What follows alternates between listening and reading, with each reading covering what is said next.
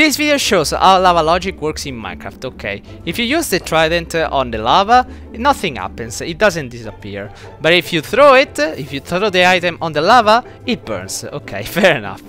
Same thing it should happen with the bow, because if you use it on the lava, the arrow doesn't disappear. But if you throw it, it burns. Same thing, okay.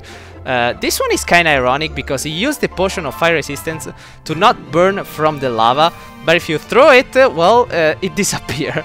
Okay, it's kinda funny.